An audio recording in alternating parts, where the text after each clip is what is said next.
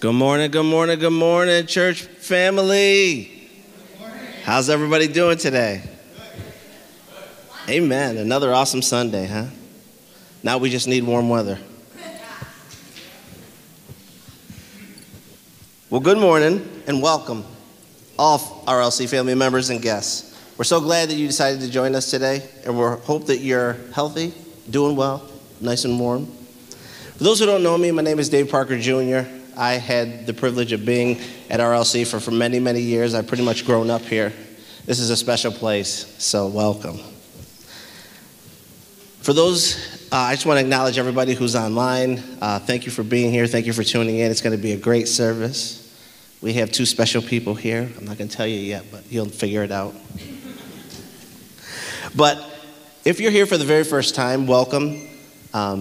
We are definitely glad you're here. You should have gotten a welcome brochure from a greeter when you walked in. Please fill that out completely. There's also a place in that brochure that if you need prayer, please fill that out as well, because we want to be able to stand with you, whatever you're agreeing for God for. So please fill that out. Immediately after service, you'll take that to the Welcome Center. You'll get a free gift. Or you can give it to one of us ushers, or you can drop it off at the giving stations at the exits. Now, we have a lot of good stuff going on, coming up, so listen quick. Please join us for prayer here at RLC every Wednesday from 9 a.m. to 9:30. So that's a good start. We got to pray about everything, amen? We have our life care groups meeting with our midweek service here at RLC. They're Wednesday at 7 p.m. So the contact info can be found on the April calendar or the welcome desk or online, and the flyer on the display. All adults are welcome. Our Journey of Recovery meets this Friday, April 12th at 7 p.m. If this is, not the 12th? Oh, I'm sorry. Correction. So this Friday, Journey of Recovery meets this Friday. If this is your very first time, please see Beth Petrosky or call the church. Our baby dedications are coming up this Sunday, May 12th. If you are an RLC member with a child up to 2 years old and you are interested in having them dedicated, please see the church office. Attention, all men. Check out the information and register at the front foyer for the Iron Sharpens Iron Conference coming up in Albany on Saturday, May 18th. Now, let me tell you something. That's a good opportunity to get better with God. Most of you, if you've attended that event, it's awesome. So please sign up. It's going to be a good time, fellas. Also, stay up to date with the RLC worship playlist and stay connected. In the cafe, there is a card that you can take that has a QR code. If you scan the QR code and bring it, it'll bring you right to the playlist for April. And then you can stay for a beverage. Please be reminded that all of our announcements can be found on our church app and our Facebook pages. And please follow us on any social media. More information can be found in the cafe. We always want to say thank you for your continued giving. It's a lot of what we do here. It provides for so many things and helps us do what we need to do for God.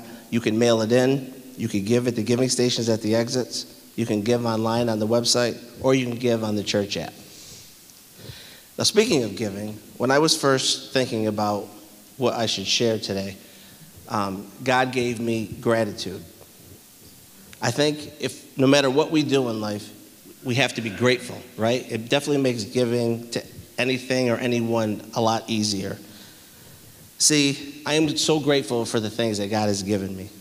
I mean, He's given me life for almost 50 years in June. Thank you. He's given me strength to work a job for over 23 years, right? Church work days, work around your house, lifting weights to build your body up. I'm extremely grateful for my wife, who loves me, who cooks for me, who teaches me, for sure. So how could I not give to her? I'm also grateful for my pastors who teach us the Word of God every week and pose as mentors so that we know what godly men should look like. I'm also grateful for my usher team, who God has allowed me to lead, and they are such great people, and they serve every week faithfully because they love God. So I feel like being grateful is essential to what we do if we're going to be doing these things consistently. See, Psalm 107, verse 1 in the New King James Version says, "Oh, give thanks to the Lord, for he is good, for his mercy endures forever." We should give thanks to God first, and then we will gladly give our tithe, our time, and our talents as a result of the gratitude for all he has done for us. Let's pray. Lord, we just thank you and praise you for all the lives and all the situations that are going to be changed because of the tithe, the time, and the talents. Lord, help us to give unselfishly. And Lord, we thank you in advance for all the great things that you're going to do, all the lives that are going to be changed, and all the things that are going to be done according to your will. We thank you, we praise you, we love you, Lord. In Jesus' name, amen. Good morning, church family. Please stand up and join us as we sing to our lovely Father.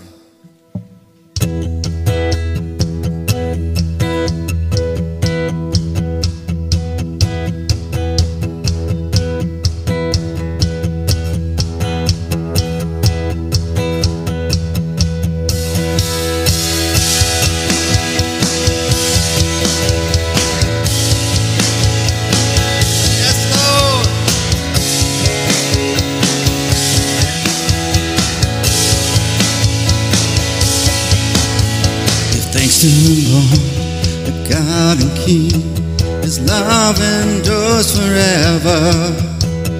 For he is good, he is above all things, his love endures forever. Sing praise, sing praise. Come on. The mighty hand and outstretched arm, his love endures forever. For the life that's been reborn, his love endures forever. Sing praise, sing praise, sing praise, sing praise. Forever, forever God is faithful. Forever God is strong. Forever God is with us. Forever.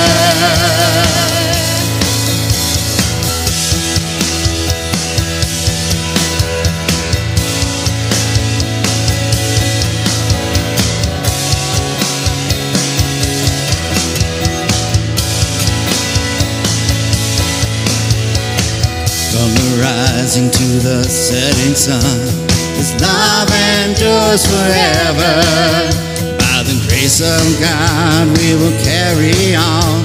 His love endures forever. Sing praise, sing praise, sing praise, sing praise. Forever God is faithful. Forever God is strong. Forever God is with us. Forever. Forever God is faithful. Forever God is strong. Forever God is with us. Forever.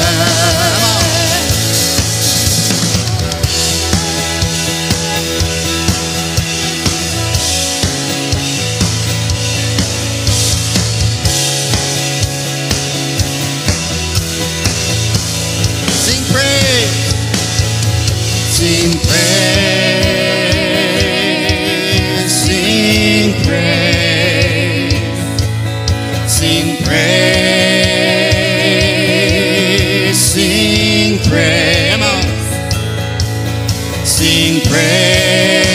praise, sing praise, sing praise, sing praise. Forever God is faithful, forever God is strong, forever God is with us, forever. Forever God is faithful, forever God is strong, forever God is with us, forever. Forever God is faithful, forever God is strong, forever God is with us, forever.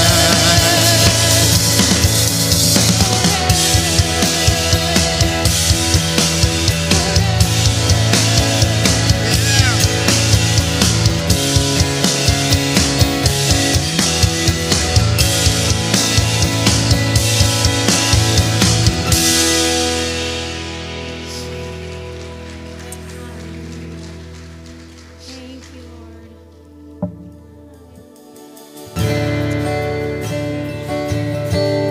Thank you, Lord. You're good, Father. Oh, I've heard 1,000 stories of what they think you're like, but I've heard the tender whisper of love in the dead of night, and you tell me that you're pleased and that I'm never alone. You're a good, good Father. It's who you are. It's who you are. It's who you are, and I'm loved by you. It's who I am. It's who I am. It's who I am.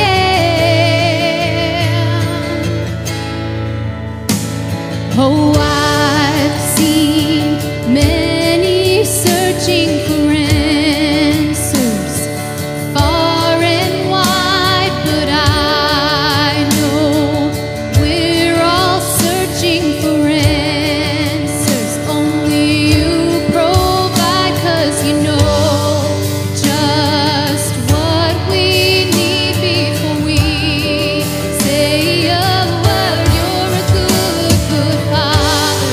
It's who you are. It's who you are. It's who you are, and I'm loved by you. It's who I am. It's who I am. It's who I am. You're a good, good Father. It's who you are. It's who you are. It's who you are, and I'm loved by you.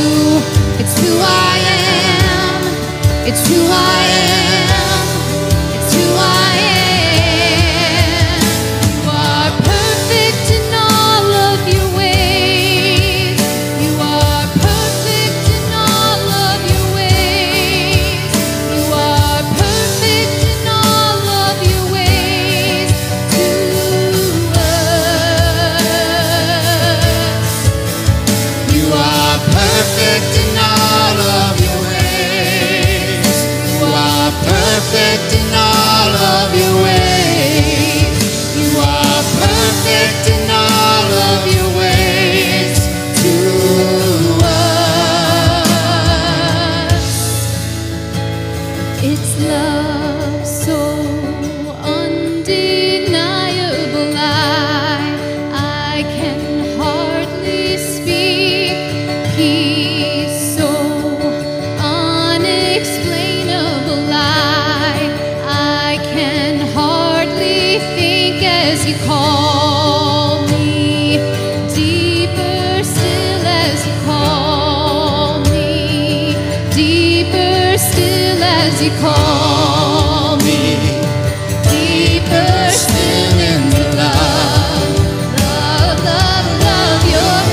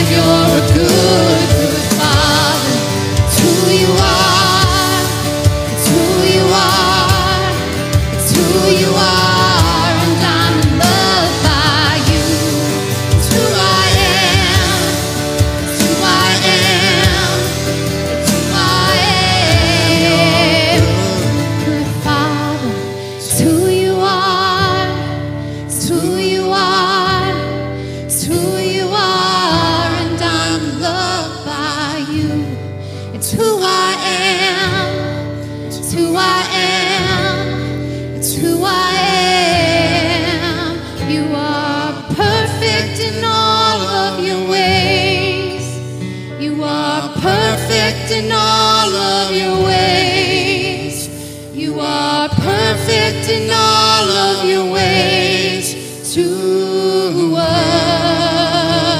Sing it, church. You are perfect In all of your ways. You are perfect in all of your ways. You are perfect in all of your ways to us.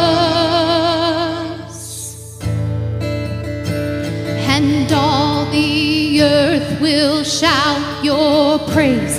Our hearts will cry, these bones will say, great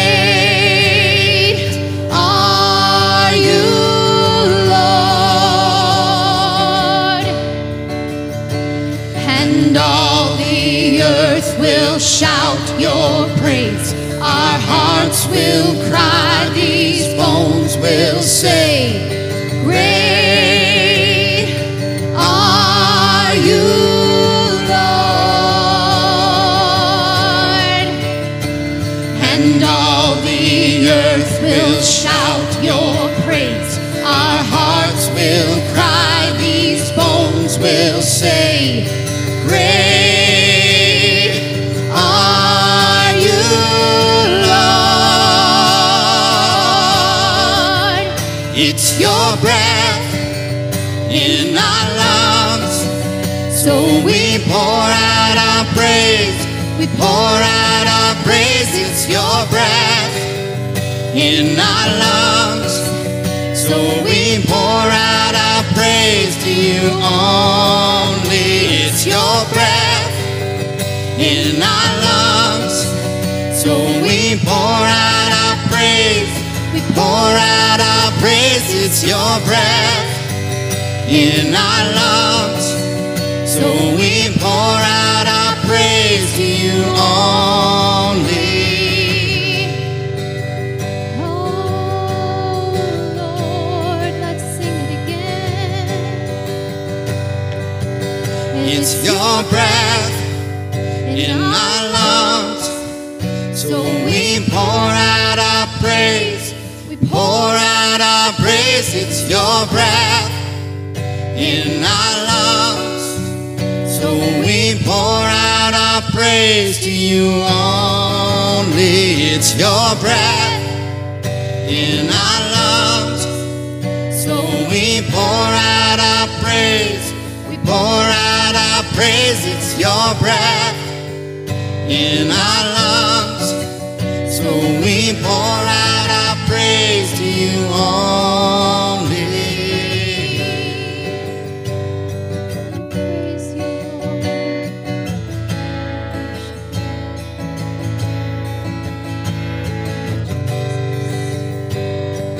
Worship you, Lord.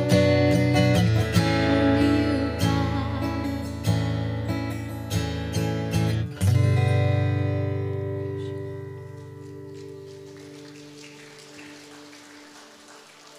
Hallelujah. We praise you, Lord, this morning. We give you the praise, God. Thank you, Jesus.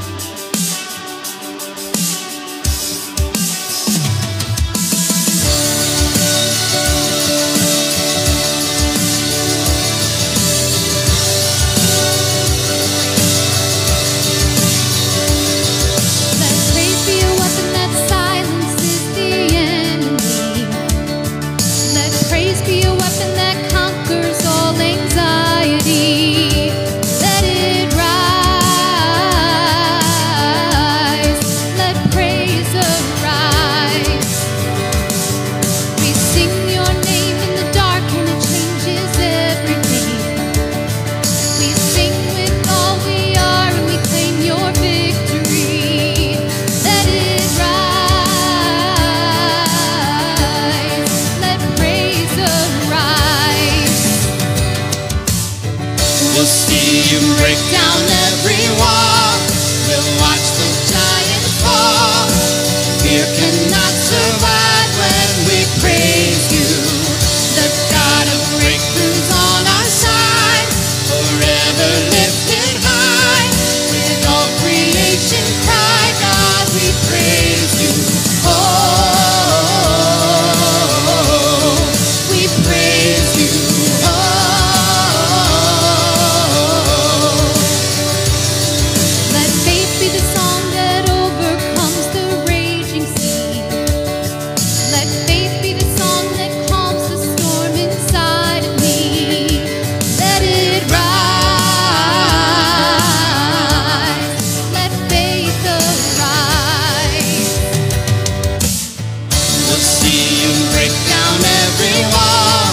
We'll watch the giants fall. Fear cannot survive when we praise you. The God of breakthroughs on our side, forever lifted high. In all creation cry, God, we praise you. Oh, we praise you. Oh, this is what living looks like. This is what freedom feels like. This is what heaven sounds like. We praise you, we praise you. This is what living looks like. This is what freedom feels like.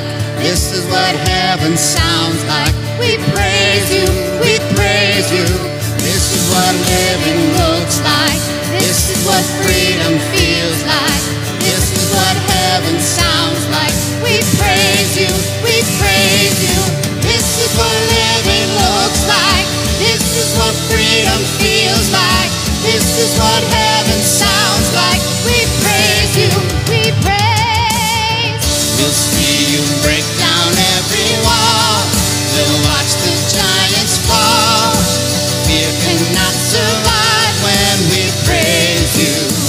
The God of breakthroughs on our side, forever lifted high. With all creation cry, God, we praise you. We'll see you break down every wall. We'll watch the giants fall. Fear cannot survive when we praise you. The God of breakthroughs on our side, forever lifted high. With all creation cry, God, we praise you. Oh, we praise you. Oh, we praise you. Oh, we praise you.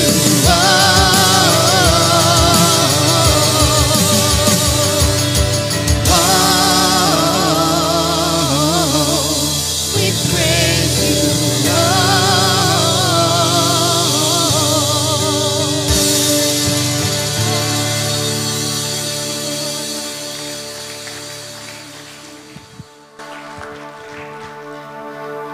You know, it's always time to praise God.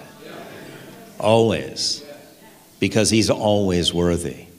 And as we move our focus in praise and worship from our situation to our Savior, from the problem to the provision, all of a sudden that praise brings elevation to our lives. Amen?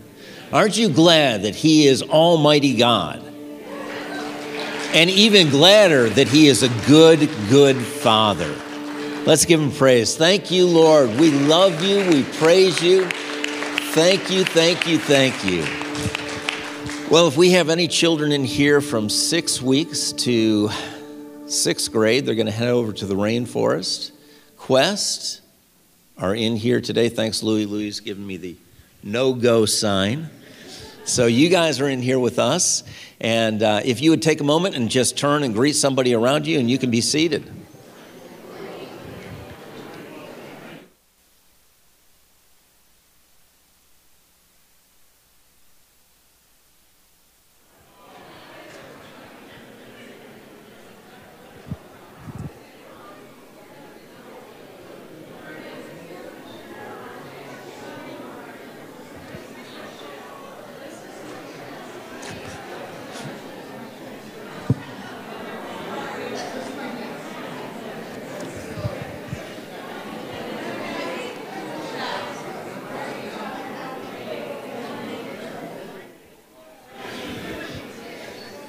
Well, you can head back to your seats. This always takes a little bit of faith because I'm not sure I'm going to get you back to your seats. But you can pick this up at the end of service and greet some of the folks you didn't greet at this time. I have to tell you, I am really, are you aware that I'm really excited? I am really excited because we are so privileged and blessed to have a couple that have been in Debbie's and my life for decades. And they have been a part of this church for decades. and they have sown so much, not just into us. These two, Pastor Jonathan and Verna Del Turco, are incredible gifts. Just how God uses them in the body of Christ and how God has used them in Debbie's and my life. Honestly, we wouldn't have been able to be here for the time we were without the encouragement, without the wisdom, without the understanding that they have given us, without their support. They have been instrumental in pouring into our lives to help us to grow and pouring into this church to help this church grow. And they haven't just done this in this church. They have done this in hundreds of churches, not just all over the United States, all over the world.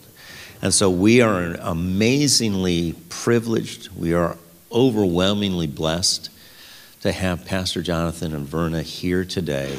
And so if you would stand and let's thank God for the gifts that they are.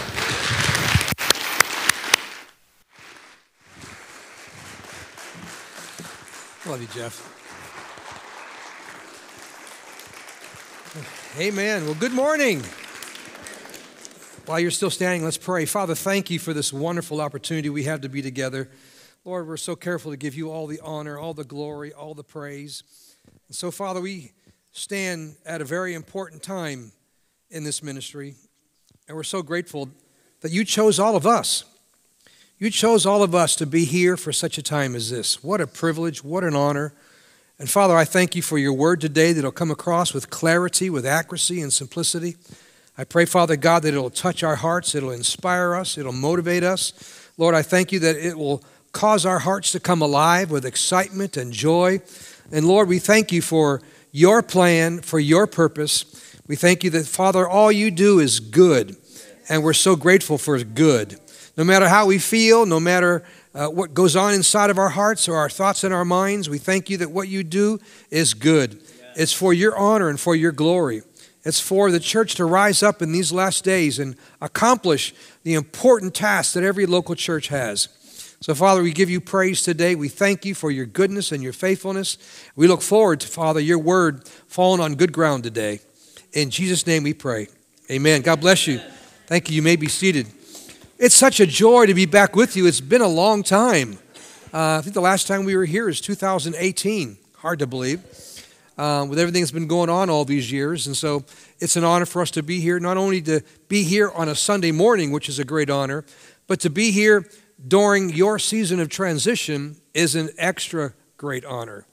And I want to talk into that today and give you some hope and some instructions, some encouragement, some faith. And we're so excited to be able to be with you. Your pastor and Pastor Jeff and Pastor Debbie are not only do we respect them for being ministers, we call them friends. And not every relationship that we have in ministry turns into a great friendship. And we're grateful for when it does. It's a rare thing. You got yourself some amazing pastors. You know that, right? You know that, right? And we're grateful for them. We're grateful for Pastor Jeremy. He needs to get used to being called pastor. Pastor Jeremy and Becky and their family. It's good to be with you. And we're super excited about this season. If you have your Bibles, turn over with me, please, to Joshua chapter 3. Joshua chapter 3. We're going to read a couple of verses there in Joshua chapter 3. And some context, Joshua chapter 3, the children of Israel are right now on the edge of the promised land. They've gone through their 40 years of wandering. They've gone through a season where a whole generation died off. They've gone through what was supposed to be an 11-day journey. They wandered for 40 years. And here they are now, again, back in this place 40 years ago, back in this place on the edge of the Jordan River, about to cross over into the promised land. What a big event. You can imagine the excitement. You can imagine the joy. You can imagine the trepidation. What lies ahead? You can imagine the reports they heard from their parents how many years ago, how many giants were in the land and what they felt and the feelings and the emotions. And I put myself in those situations, and it's just not just a Bible story, not just true, but these are real people. These are real life people that have a desire to obey God. Real life people that are in the process of making a major transition in their own lives. And here we find in Joshua chapter 3, 1 through 4, it says, early in the morning, Joshua and all the Israelites set out from Shittim and went to the Jordan, where they camped before crossing over. After 3 days, the officers went throughout the camp, giving orders to the people. When you see the ark of the covenant of the Lord your God and the Levitical priests carrying it, you are to move out from your positions and follow it. Then you will know which way to go, since you have never been this way before. Since you have never been this way before. Since you have never been this way before. Right? You're about to go somewhere where you haven't been before. Is that right, church? Yes, it is. But it goes on to say, but keep a distance about 2,000 cubits between you and the ark. Do not go near it. What an exciting time as Pastor Jeff has made this announcement over the last 2 weeks about this transition process. And you understand you are being led where you have never been before. That can cause excitement, that can cause fear, that can cause all the same emotions, right? We've never been where we're going before. We've never been through a transition season like this, and many congregations are going through these types of things. And so there are many thoughts, I'm sure, going through your mind, and many concerns, and all kind of thoughts that go through our minds. I want to talk to you this morning about the pioneer spirit. About the pioneer spirit. The church has never been in greater need for pioneers of all ages and backgrounds to step forward and lead the way. It's during times of crisis and chaos and change that we need pioneers. It's during this time where pioneers become so valuable. People that really have an understanding of the importance of the season and the importance of that moment. Pastor Jeff and Debbie, as you well know, they're pioneers. Whether they've called themselves that or not, they are pioneers. 37 years ago, the Lord brought them here to Rome, and they're not settlers. They're pioneers. And it's never been more important that an imperative that same pioneer spirit continue more than ever. Amen. From these leaders to these leaders, that pioneer spirit.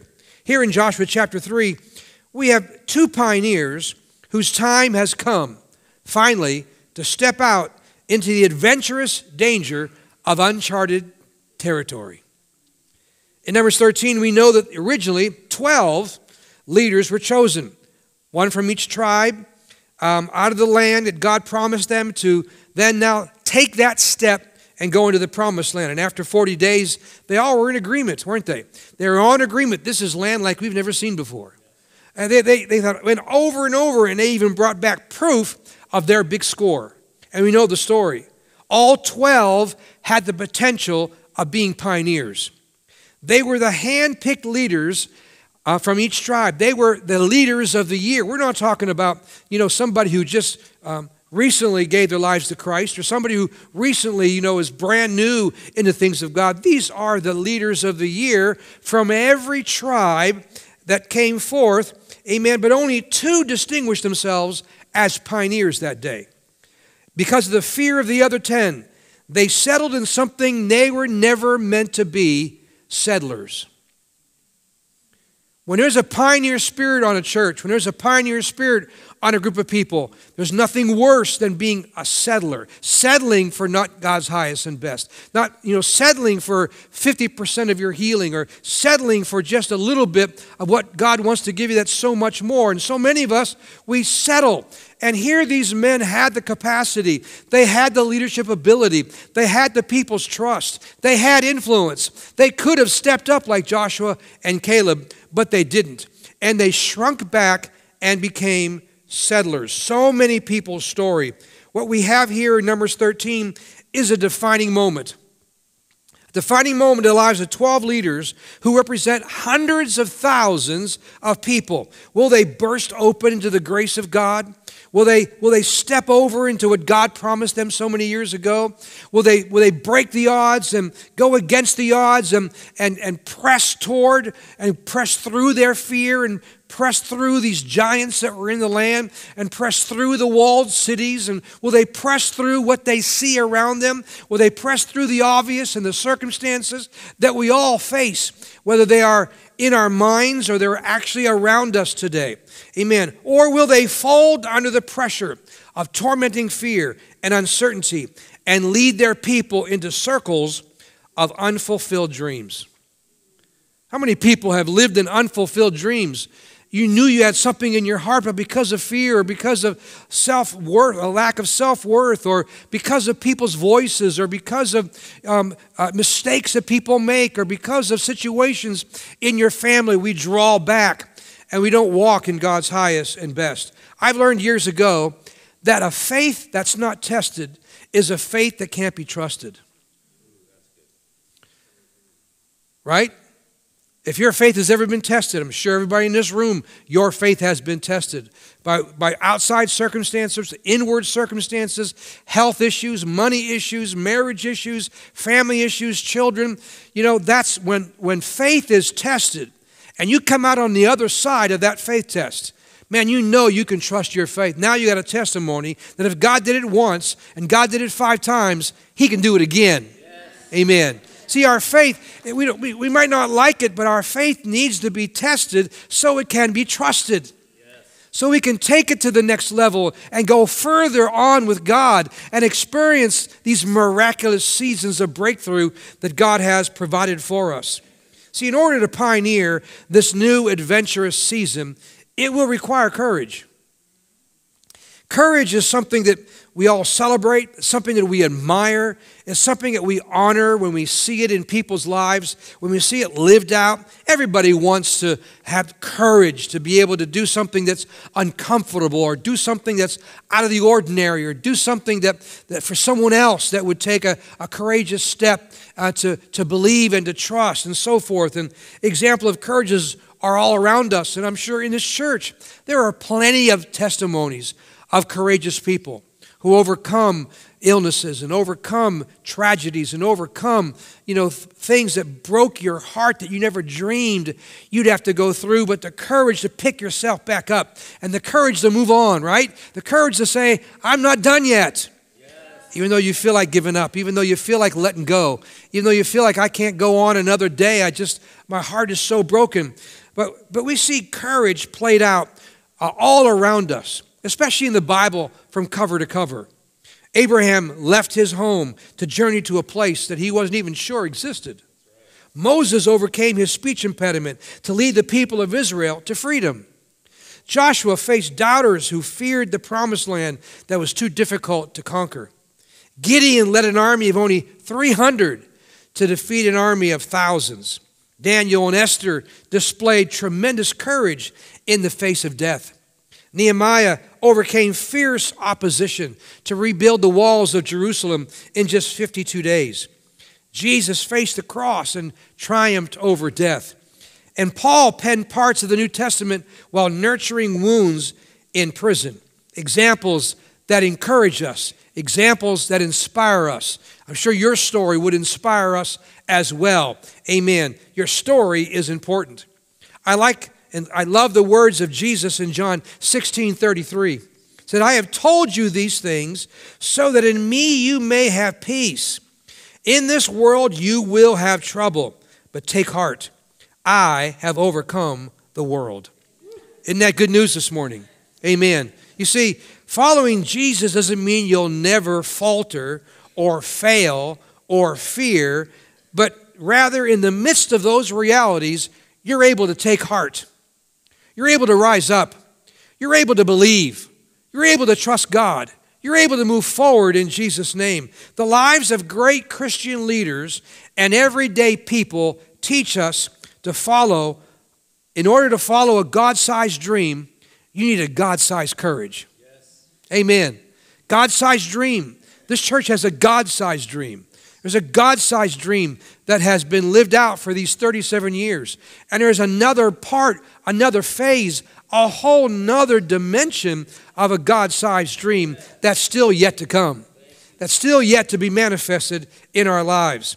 Psalm 31:24 says, "Be strong and let your heart take courage, all you who hope in the Lord." Do you hope in the Lord this morning? Yes. Let me see your hand. Do you hope in the Lord this morning? Absolutely. Amen. Then be courageous. Anytime there's hope in your heart, courage should follow. Anytime there's hope in your heart for a better tomorrow or a better future or a better outlook financially or whatever it might be, when we have hope in our heart, then courage is a necessary ingredient to go along with it. If you haven't discovered it soon, you will. It takes great courage to follow after God's plan. God's plans never come when they're convenient. Right? God's plans never come in convenient moments, during easy times. Voices of opposition, including the devil, people, family, your own voices in your head, sometimes the biggest enemy right there between your ears, right? They tell you to back up, slow down, reconsider your plan of action. Are you sure about this? I don't know if this is the right choice. And that's why if you're going to obey God, you need courage. Wikipedia defines courage as the ability to confront fear in the face of pain, danger, uncertainty, or intimidation. Wow. Courage is the ability to confront fear in the face of pain, danger, uncertainty, or intimidation. Courage is having the guts to do what needs to be done, regardless of the questions you may have or the unanswered parts that you can't figure out. Amen. Just because you have questions doesn't mean we can't do it. Just because we don't know the next steps doesn't mean we can't do it. In spite of the questions, in spite of the feelings, this is what courage does. It enables us to rise up and move forward anyhow. Amen. Without courage, your assignment is crippled. You can have the most crystal clear vision. I mean, it's written down. It's in 4 phases, and you got it so written out, and man, it's specific steps and timetable and so forth, and people that will be involved. But you could have that crystal clear vision, but if there's no courage to go along with it, you'll never step out and do it. It'll look good on paper. It'll sound good in your heart. It sounds good when you tell people about it, but in order to accomplish it, it's going to require courage. Hallelujah. Amen. 3 quick insights concerning courage. Insight number 1, courage is not gender specific. It does not require an education, an age limit, or a resume. Every single one of us are capable of transferring courage from God into our everyday lives. It's a virtue. A virtue without it, no other virtues are possible. You could be the most virtuous person in the world, but again, courage is what enables us to step up and step out. It's the only way through fear and obstacles. Let's put it this way. Fear is the stage for courage to act. Without fear, there can be no courage. Why would we need courage if there wasn't fear? Why would we need courage if there wasn't something coming against us? Why do we need courage if there wasn't something trying to stop you? A limitation, whether it's physical or emotional or mental. Fear and uncertainty is the stage where courage shows off, where your courage steps out, where your courage declares, I can do this, even though I have all these limitations. Courage rises up and says, come on, we can do this together. Amen. Amen. Thank God for that. What would you pursue today if you knew you wouldn't fail? What would you pursue fear trapped you in times past, but now you're realizing that I can do this? And that's why I believe courage is one of the most important leadership traits to possess. Amen. Insight number 2, courage is inborn. Courage is not inborn like some personality traits. It's learned. You can say, well, I've always been a shy person. I've always been like I'll be the last person to go. I'm not the first person to step out. I'm not like that. I'm not the leader that leads the charge. I'll back you up, but I'm not necessarily the one that goes first. And so we feel like we limit ourselves, but we can all learn to be courageous. From a young child, children expressed and showed this natural courage. You know, the first time they rode their bicycle without training wheels, that took courage. First time they jumped in the deep end without floaties, that took courage. The first time they ice skated without holding onto the rail and let go, right? There's example after example of lessons learned about courage. We learned that progress requires courage. It was the way it was when we were young. It's the way it still is. Amen. Progress requires courage. And insight number 3, courage is feeling fear, but choosing to act anyways. Take a big gulp on that one, right? Courage is feeling fear, but choosing to act anyways. Just because you feel fear doesn't mean you quit. How many times have my wife and I, how many times have we, in parenting, in our marriage, in our finances, in pastoring for 40 years, for 47 years in ministry, and 48 years almost married. I mean, how many times have we felt fear and moved on anyways? And stepped out anyways? Sometimes the greatest victories are when the fear is there and you go after it anyways. Sometimes there's fear in being a tither. But you say, you know what? I'm going to tithe with that fear still there. I'm going to obey God. Going to church, whatever it might be, joining a team, whatever it is, this fear tends to stop us. But the greatest among us are the ones that feel it but don't give into it. I like what Nelson Mandela said. He said, I learned that courage was not the absence of fear, but the triumph over it. The brave man is not he who does not feel afraid, but he who conquers that fear. See, each person has a choice to make. You have a choice to make. You can sit on the mountaintop, enjoy the view, or you can roll up your sleeves and have a fresh step into God's plan for your life and experience another level of freedom, another level of the anointing, another level of the presence of God, another level of camaraderie and the synergism that comes together when a body of believers join and get behind their leaders and follow through with God's plan. Question for us today, is change your friend or your enemy? I pray in Jesus' name it's your friend. Now, I'm not saying it's a friend that'll sit with you and be a pity party, you know. Change is serious. Change as a friend, you know, sometimes that friend can kick you in the backside, right? That sharp stick called truth. Amen. And we have a choice to make. It's not, if it's your friend, then it's not going to sit around and encourage you to have some pity. It's going to be encouraging you to be the best that you can for God. If God wants us to see change as the arrival of opportunity rather an invasion and destruction. That's what change wants you to understand. When change is your friend, it's the arrival of an opportunity. It's not destruction. It's not like it's the end of the world. It's not like your whole world is going to fall apart.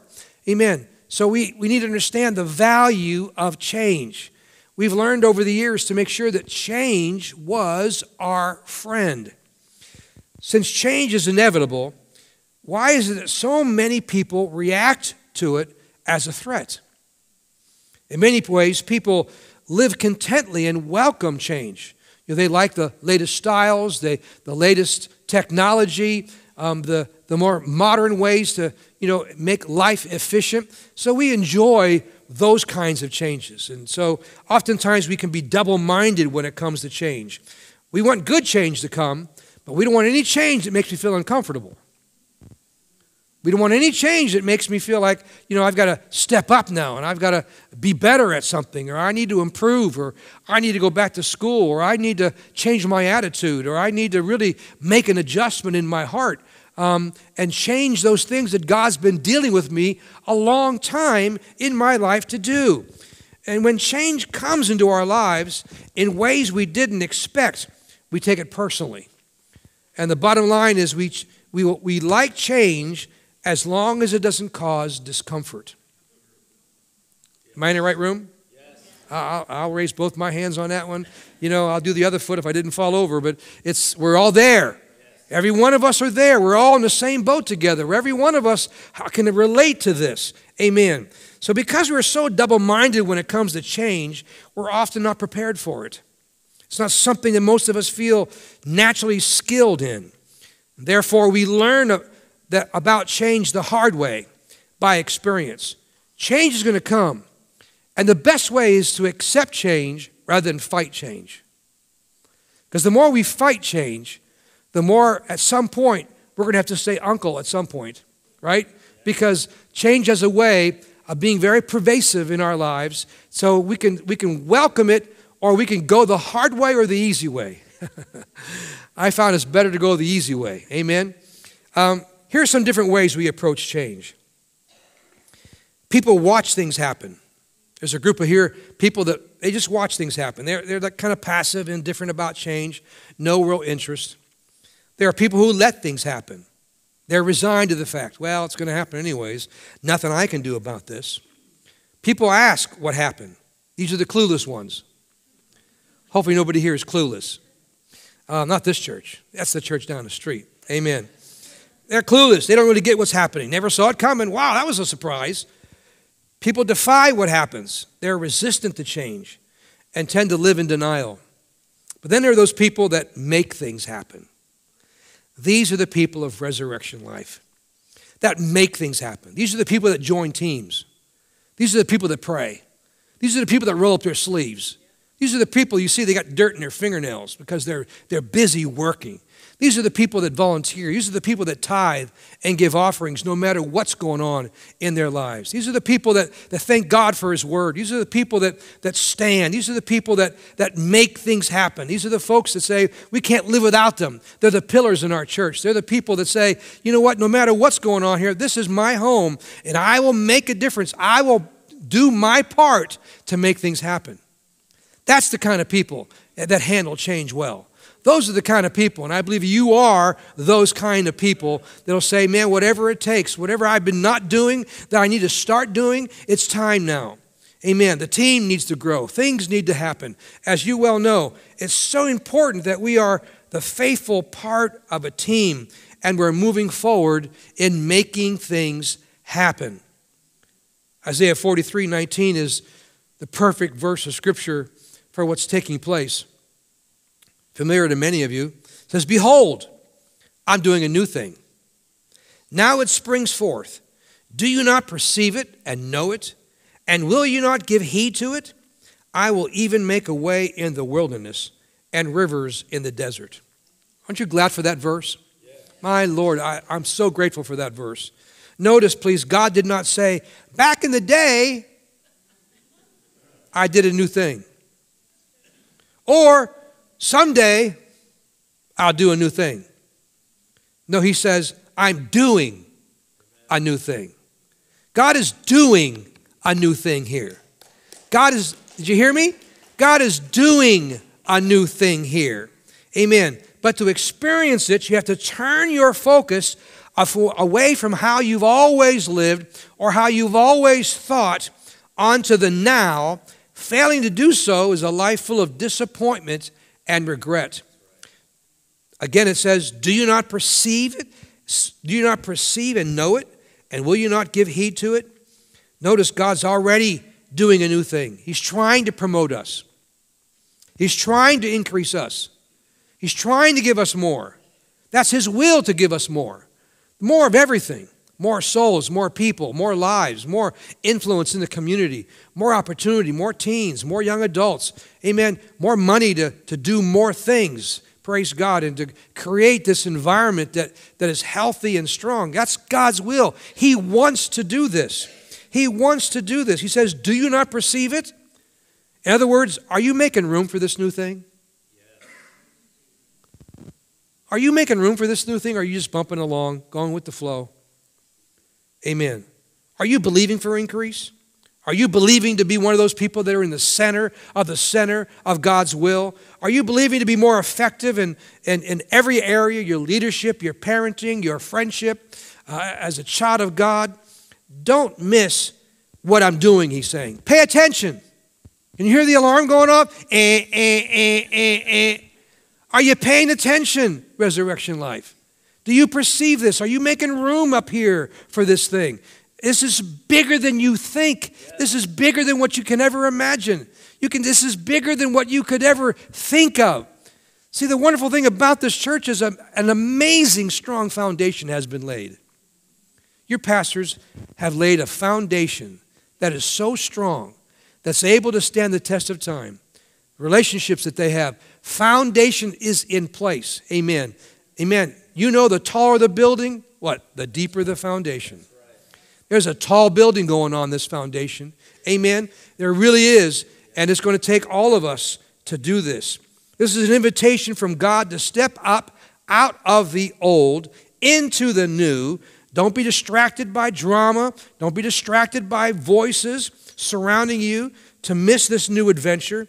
Oftentimes, the only thing that's standing in the way is our willingness to think differently. That's it. Are you willing to think differently? Are you willing to think outside the box? This works in business. This works in your family. This works in your friendships. This works for you. Amen. God is doing a new thing now. Amen. What I need to do is adapt and adjust so I don't miss the new thing that God so longs to do. Remember, it's a new thing. It's not the same thing. That's right. It's a new thing. Yeah. Not the same, not that what was before or what is now is bad. It's not at all. Are you kidding me? It's not at all. But this is God now. This is how God thinks. It's not the same thing. It's a new thing. Amen. It doesn't mean this won't be challenging. Doesn't mean there won't be spiritual warfare. Doesn't mean that there won't be giants in the land. Doesn't mean it's going to require everything within you to rise up and pray and use your faith and stand your ground and recognize the bigness of God's plan, and don't allow the giants or the temptations of culture, cultural giants and all the things that are around us to stop us from building this church that will honor and glorify God. Amen.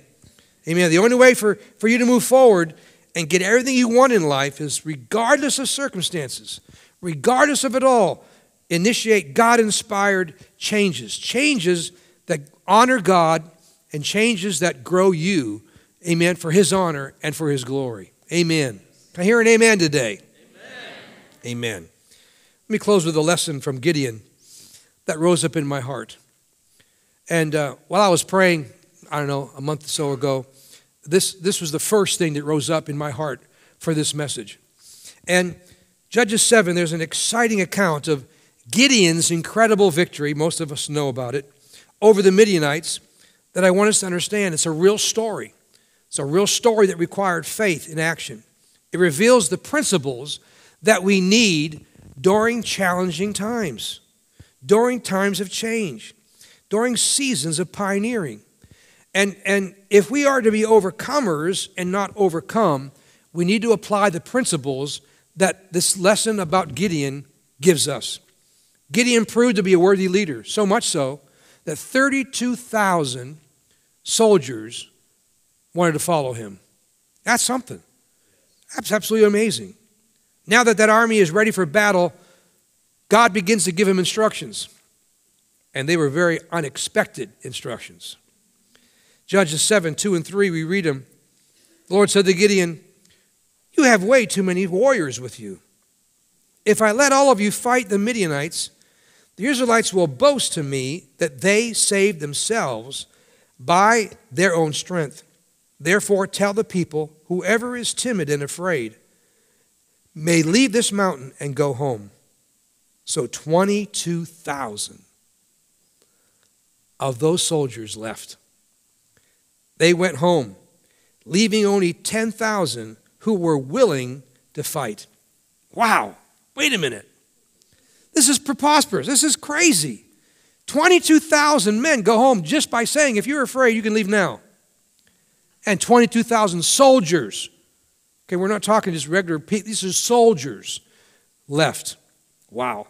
Now, I'm sure Gideon was tempted to think, come on, God, we're already outnumbered. It's estimated that the Midianites had about 145,000 soldiers. And we were already outnumbered at 32,000. Now we only have 10,000. Well, guess what? God's not done yet. Amen. He's not done yet. He goes on to say, let's see. Judges 7, 4 and 6. But the Lord told Gideon, there's still too many. What? Bring them down to the spring, and I will test them to determine who will go with you and who will not. When Gideon took his warriors down to the water, the Lord told him, divide the men into two groups. The ones who put all those in one group, put all those who cup water in their hands and lap it with their tongues like dogs. In the other group, put all those who kneel down and drink with their mouths in the stream. Only 300 of the men drank from their hands. All the others got down on their knees and drank with their mouths to the stream. See, God was wanting to find out, okay, you that are afraid, you left. So the fearful ones left. Now he was looking for those who would be alert, those who would be attentive, those that would be not consumed with their own needs, but with the needs of what is facing them, this battle, this enormity that they were about to face. Everyone that got on all fours and drank, they're not looking at anything. They're concerned about their own needs. They're concerned about themselves. I'm sure it was hot. I'm sure it was in a place where they were extremely thirsty, and they got on it, and all they cared about was satisfying themselves. All they were concerned about is satisfying their own wants and wishes. They're the ones that left. But the ones that got down on one knee and brought the water up to them with one hand and lapped it out of their hand, they were the ones that were alert in case the enemy attacked. They were the ones that were alert to know, man, I need to be sensitive here. I need to recognize this is war territory. This is not the same like anything else that we've ever experienced. Amen. See, you have to have the ability to see the big picture. The ones who saw the big picture, the ones who were able to see beyond their own thoughts, their own ideas, the ones who saw beyond and saw the bigger picture that God wanted to do and got a glimpse whether we see it all or not, because we need faith to do this. We're not going to see everything, but we can have an expectation in our heart. We can have something stirring on the inside. And so they were alert. They had their hand ready with whatever side their sword was on. They were prepared to fight at a moment's notice, still drinking, still having their needs met, but it was not just about them. Isn't that an amazing point? It was not just about them. And what a great picture of the church. What a great picture of this season. What a great picture. See, though the Midianites' army was vast, 145,000, if Gideon's original army of 32,000 were to conquer them, they would be considered as heroes in the battle, no doubt. If the 10,000 they were reduced to, if they conquered them in spite of such great numerical superiority, the 10,000 would be acclaimed as mighty men of valor. But for 300 men to defeat 145,000, that could only be considered a miracle, an intervention of God.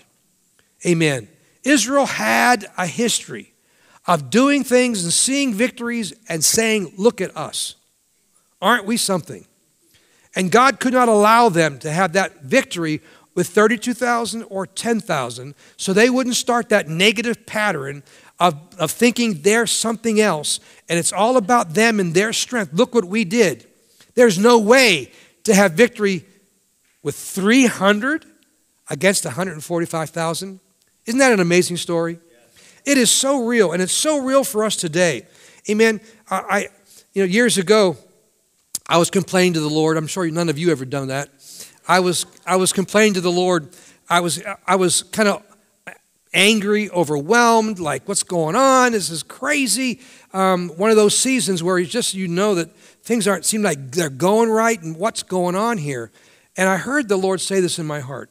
He said, the odds have always been against the righteous. The odds will always be against the righteous. Get over it. Wow. I wasn't expecting that. I was expecting a hug. Oh, my son, I love you. Oh, my son's going to be okay. Not get over it. meaning that there's always going to be storms. Storm can't be the issue. Your feelings can't be always the final say. Your emotions can't be the final say. The odds have always been against the righteous. The odds will always be against resurrection life. Get over it, Jeremy.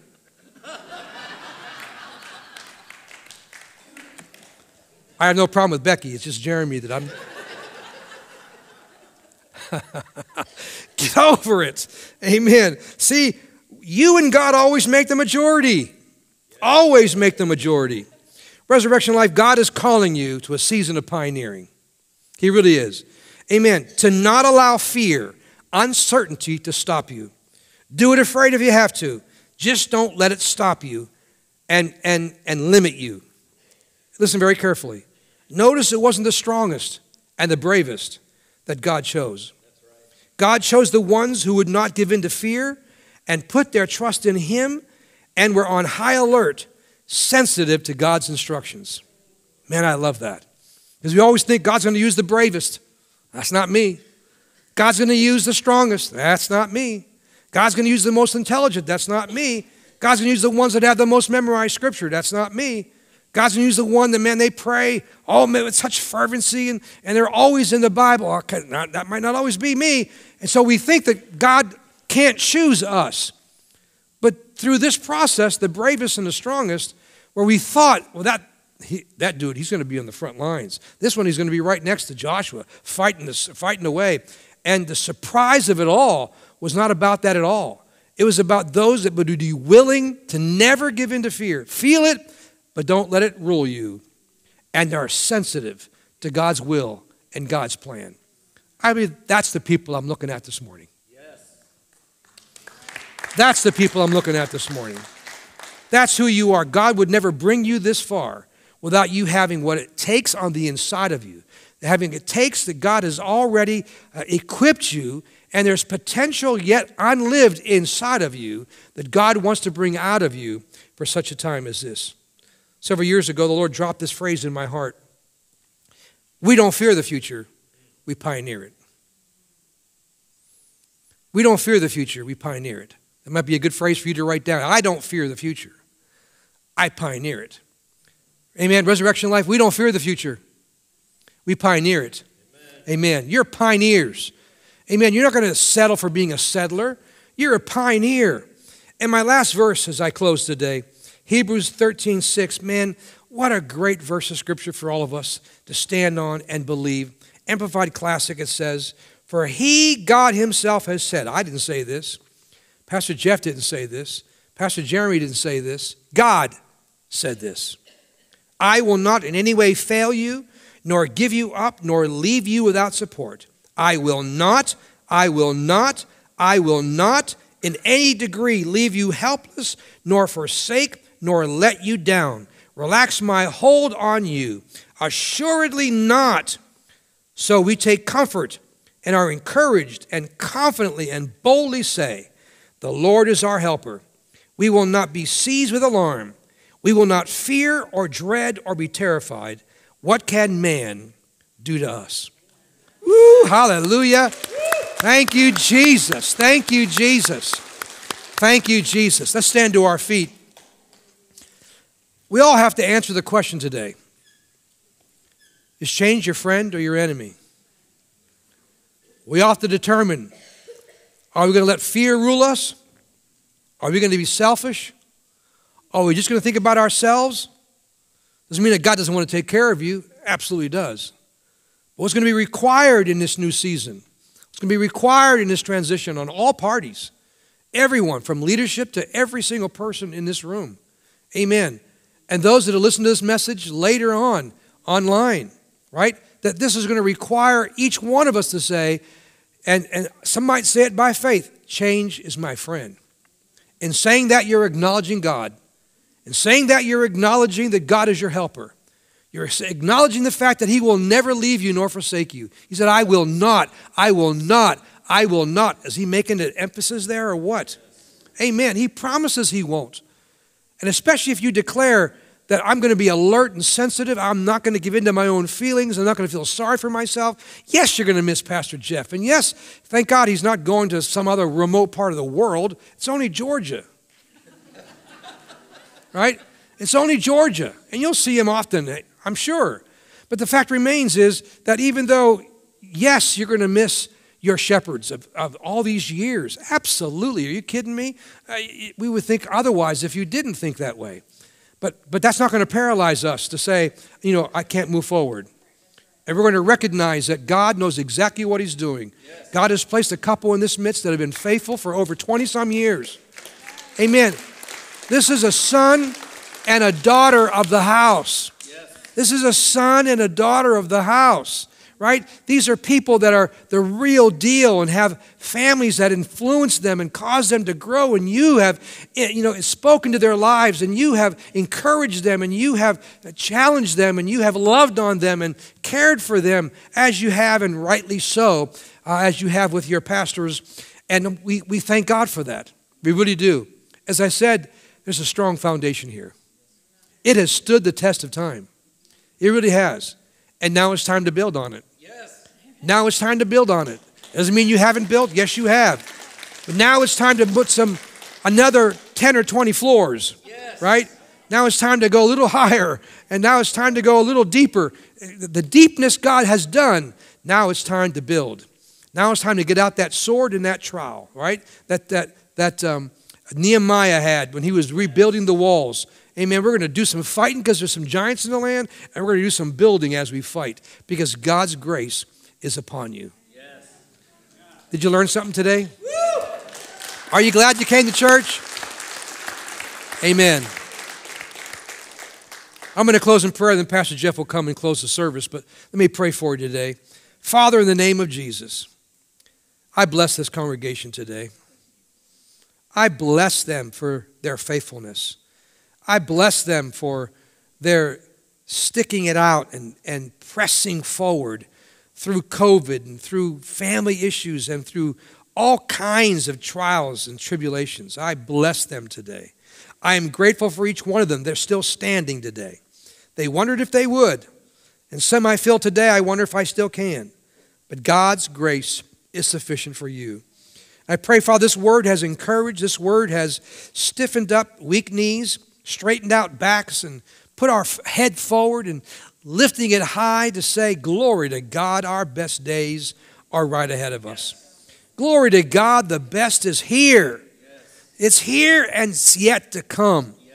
And Father, we're so grateful for the hard work that Jeff and Debbie and the team have done all these years. Thank you for their faithfulness. And their reward is even greater yet still. Amen, because there's still much work to do through them. Amen. We're grateful for that. And Father, we're so grateful for Pastor Jeremy and Becky and their family, the grace that's on them now to begin to take up this torch, take the baton, and run with it.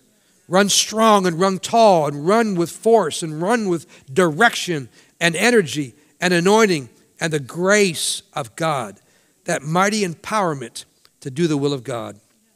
I thank you, Father, for rallying the troops around them in Jesus' name.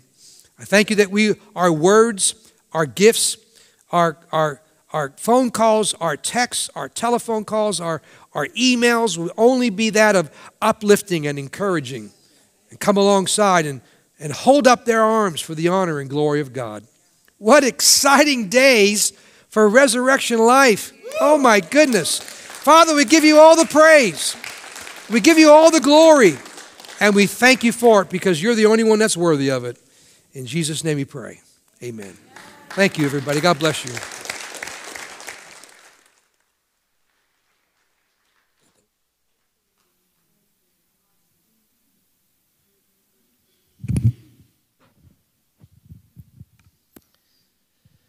You know, sometimes people leave church and they say, that was a good word. And I want you to know this wasn't a good word. This was a God word. And this is what God does through Pastor Jonathan and Verna everywhere they go, whether it's from the front or whether it's in a conversation or prayer. They have such a heart after God that they make themselves available. And today, they made themselves available to God and to you. To give us, as a body, what the Bible calls the Rhema word of God, the sword of the Spirit. God's given you a weapon today. If you leave it behind, that's you. Don't let go of this. Hang on to this knowing that God knows the battles that are ahead, because you are going to face battles. Just like going into the promised land, they faced battles. But God told them before they went in, I've given you the land. Everywhere your foot treads, I've given you that. And he's given you everything you need, especially through these two that are going to lead you in this victory. Because God has a plan, and it goes from glory to glory. Ever increasing. And he is doing that. And right now, I just want to pray. Heavenly Father, I thank you for each and every person here, those that are online, those that will hear this in the weeks, months, and years to come. Father, I thank you that you seal this to our heart. That, Father, we would continue to draw close to you, and as we do, we are drawn closer to each other. That, Father, we would be those that don't break ranks. That our eyes are on you. Our ears are attentive to you as you speak through the leaders in this church. We thank you for the gift of Pastor Jeremy and Becky.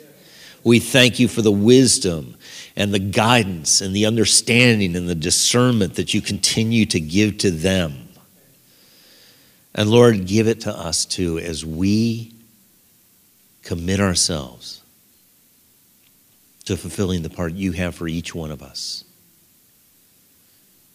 And Lord, we just want Jesus to be lifted up in our lives, in this place, in this community, in this county, in this state, in this country, and in this world. Because, Father, you have called Resurrection Life Church to be a local body with global influence.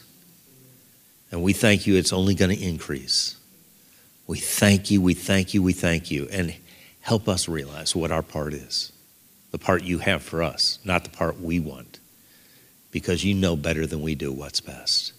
We thank you, Father, for this. In Jesus' name, amen, amen, amen.